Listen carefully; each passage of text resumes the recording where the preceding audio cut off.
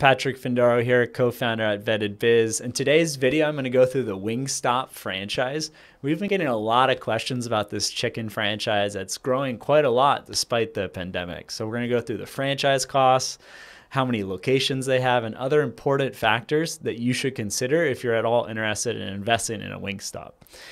Even for those that don't have the hundreds of thousands of dollars to open up a Wingstop franchise, it is a publicly traded company. So you could also buy stocks in Wingstop and be an investor that way. You don't have to be an investor and by opening up a franchise location. So those that are not familiar with the concept, they began as a small buffalo-style chicken wing restaurant in Garland, Texas in 1994. And they really had a cult following with their fans, and they started franchising just 3 years later. Fast forward to today, 2022, they have over 1,300 franchise locations across the United States.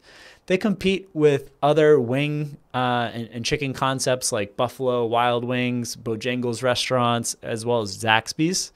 The initial investment for a food and beverage franchise isn't so bad at $347,000 all the way up to $759,000, and this includes the $30,000 initial franchise fee.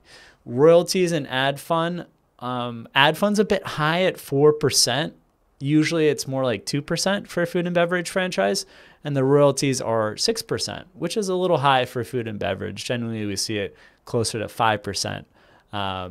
And then also you have to account in for local advertising of 2% for if you're a Wingstop franchisee. The median annual sales in 2020 were $1.35 million. The franchisor is very profitable and averaged $22 million in net income over the last 3 years. And the stock is trading at an all-time high, and it's pretty pricey if you want to buy a Wingstop shares, where it's trading for well over 10 times the annual sales, and is trading at a crazy multiple if you look at the EBITDA or look at the net income that they're making. Over 300 franchises have opened in the last 3 years, and they don't seem to be slowing down anytime soon. It takes about 6 years, more or less, to recoup your initial investment, and that's operating with a 10% profit margin on that $1.39 million. If you're able to work the business with 15, 17% profit margin, you could potentially recoup your capital investment with a Wingstop in as little as 3 or 4 years.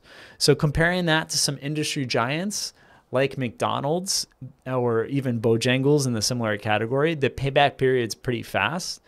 Comparing that to Zaxby's, now that's a good competition. Zaxby's, the payback period is a little better than Wingstop. If you're considering Zaxby's or considering Wingstop, you should definitely talk to other franchisees of both systems to decide which of those franchisors that are in pretty similar category might be the best fit for you opening in your city and state. I hope you like this video. If there's other chicken-related franchises or any other franchise for that matter you'd like us to review, shoot me an email at patrick@vettedbiz.com. Thanks.